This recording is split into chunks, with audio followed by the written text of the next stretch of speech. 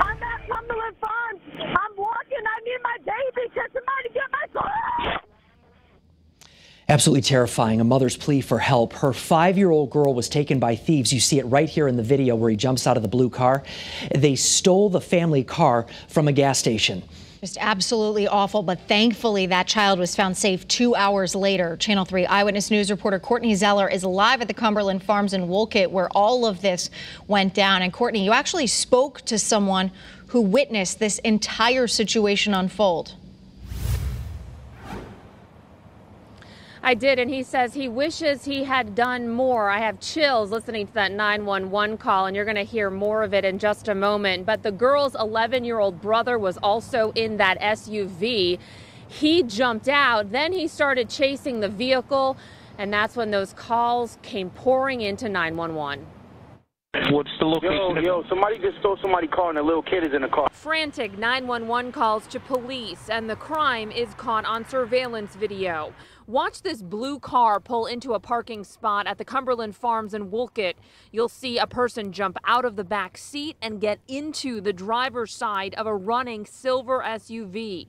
Both vehicles start to take off. It was pretty crazy. The suspect driving the silver SUV hits a parked car. Watch when the SUV briefly stops. An 11-year-old boy with a cast on his foot jumps out of the SUV. And then he starts chasing the vehicle. That's because his little sister, who is 5, is in the back seat. He was screaming.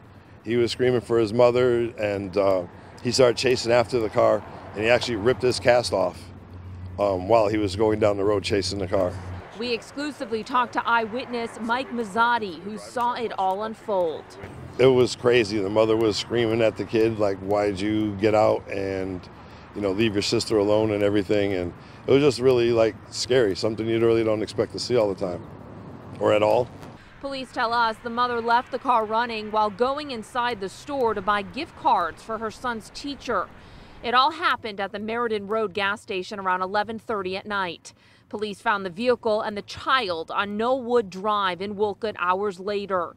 The child was sleeping in the back seat. I left my son. I thought, I told him to lock the door, and he didn't lock the door. So this was the worst. It was like a nightmare. We were there when the mother and daughter were reunited.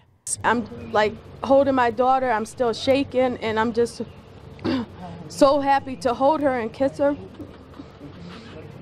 And I love you. Now, police are still looking for the suspects. That blue car you saw in that surveillance video, that was reported stolen out of Waterbury yesterday. Police tell us today that they found that car actually this afternoon in Southbury. Now, there is a Connecticut law about leaving children unattended in a vehicle. So will the mother face any charges? That's coming up tonight at 6 o'clock. We're live from Wolcott. Courtney Zeller, Channel 3 Eyewitness News. All right, Courtney's terrifying story. Thank you so much. Eyewitness